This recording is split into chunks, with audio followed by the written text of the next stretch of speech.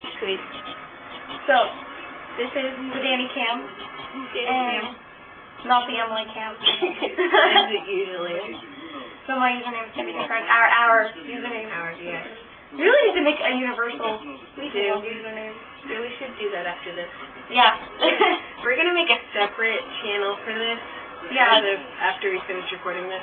Yeah, because I think people are going to start getting really confused. Yeah, they are. So, yeah. So we're going to make the Danie Emily channel. I don't know. Danie Emily, Danie, or we'll figure it out. Emily. We'll figure that out when we feel it. Simile. What? Excuse me? Simile. Yeah. This is not very good. Okay, so this is our this is our vlog for Super Bowl 2009. And Super Bowl 2009.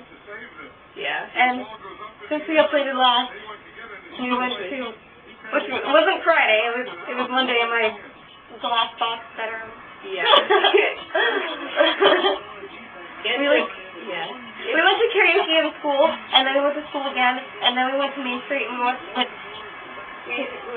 saw the Uninvited. Yes, we did. Yeah, we saw the Uninvited. And it was good, I thought. It was hysterical because, well, the movie itself wasn't hysterical. It was kind of scary with the audience. Yeah.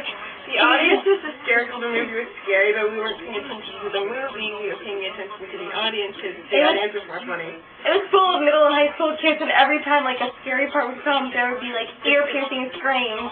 Yeah, like, well, there was only, like, 1 or 2 people that were screaming, which... on a couple of parts, there was, like, a lot of people were, but, I think, I don't know. And then the guy sitting behind us.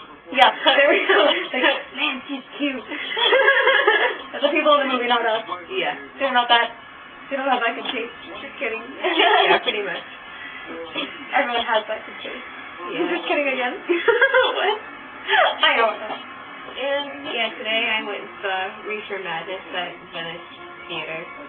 Little theater. It's technically not Venice Little Theater anymore. Oh, yeah. Technically Venice Theater, but some people still call it Venice Little Theater, some people call it Venice Theater, but everybody knows what everybody means.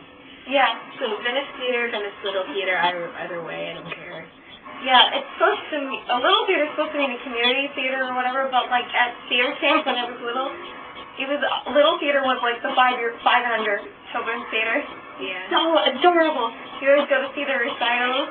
They do all these little Shel Silverstein poems. Yeah. Mommy, I think what is this one? This is one like Shel Silverstein. I think it's her. I think it's called Where the Sidewalk Ends, and it's like, I have the measles and the mumps, and it lists every condition that this kid is saying they have. Oh, what do you say? It's Saturday? I forget. I don't know now. Can I go outside and play or something like that? I have to show it to you. It's so cute. It's even cuter to see like little 4-year-olds doing it. So yeah, I went to Venice Theater, Little Theater, whatever. Oh yeah, that's right. I'm like completely off topic. It's fine. Sorry. Yeah, I saw the closing day of Reefer Madness, which was absolutely hysterical and like over the top. It was like amazing. She would have hated it if she saw it, but I liked it. Yeah, so it was really good. I'll be writing a review on it for school, so I'll post it on MySpace maybe eventually at some point or something. I don't know. I wrote one last week, but I haven't posted that one yet. Yeah. Yeah. That's cool. Super Bowl. It's Super Bowl. Yeah. Oh, there's commercials on. Mom friendly. Yeah, and we're not really paying attention to them. Yeah. We decided to do a vlog about it first, or during it, whatever. We decided to do our weekly vlog early. Yeah, no, probably do another on Monday, because we know. We'll see. Yeah, I know. We can just make other random weird videos if we want. Yeah, we don't have to stick to just 4 days, you know. Yeah. We can do it multiple times a week. We could. That's true. Although, especially to make it. Yeah. Although then we couldn't make it as long. But maybe people would like that. I don't know. Yeah. I don't know. We can find other random things to make videos of us doing. Yeah, we can do this is us, after all. Yeah, pretty much. We can like do scenes. We can. Monologues. I looked online for scenes last night and I couldn't find any. Like, I found a couple, but they weren't really appropriate for us. They were like older lady scenes. So I was like, that's gonna suck. Yeah. They weren't really very emotionally charged either. They were just kind of like very basic, stereotypical things for actors type of things. Yeah. So. I always hated acting class. I love acting class. Well, I don't know. I always hated it. Yeah. I don't like improv because I'm not good at it, but I like seeing it so much. Yeah. Yeah, whenever we did like improv or something, like by the time that I started to want to go up, we'd be done. Yeah. Class, and I'm like, wait, I wanted to go up. Oh, I never wanted to go up. But the thing with the improv is like when I think of what, I should have said that. Like it comes too late. Yeah. And then like when I'm actually doing the scene, I'm like, oh god, what? Yeah. Yeah. I guess I kind of just say everything. I don't know. And I use very nonsensical tactics to try to get what I want and everything. And then later I think of, I could have said that. That would have been so much better. I know. I've always sucked at improv and like acting. Yeah. It's a lot easier than DC work. Yeah, it is. But even the monologue work, because even though technically you're supposed to have no talking to a person during a monologue, it's really, like, a lot of monologues aren't written very well, so you're not really talking to a person, you're more like telling a story. And if you don't have anything really good to fight for, to get what you want or whatever, then it's kind of, like, not very emotional. Like, it's not really convincing.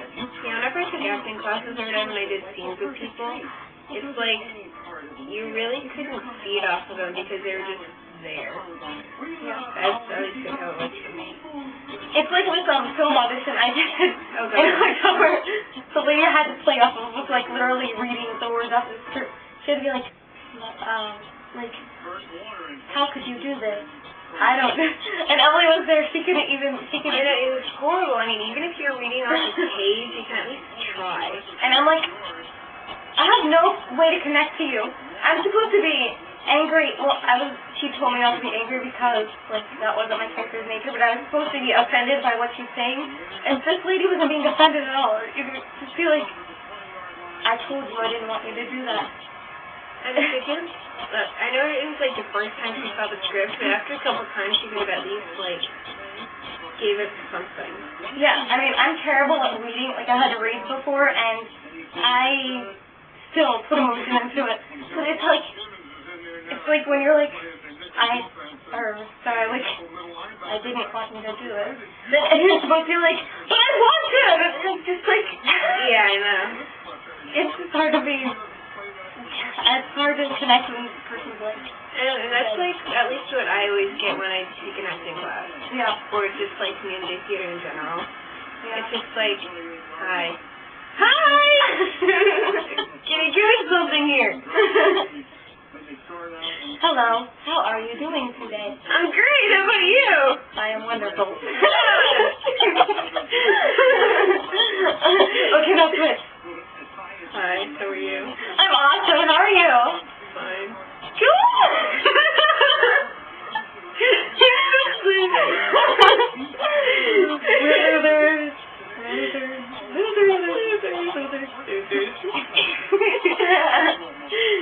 I apparently sound like Little Bear when I laugh, but I don't think so.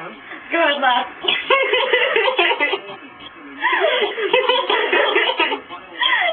You guys, oh my god. I know. That is the cutest show ever. But anyway, we should totally do our theme song. Yeah. Okay, ready. 1, 2, 3. Sometimes in our lives, we all have pain, we all have sorrow, but if we are wise, we know that there's always tomorrow. Lean on me when you're not strong, and I'll be your friend. I'll help you carry on, for it won't be long till I'm gonna need somebody to lean on. You just call on me, brother, when you need a hand.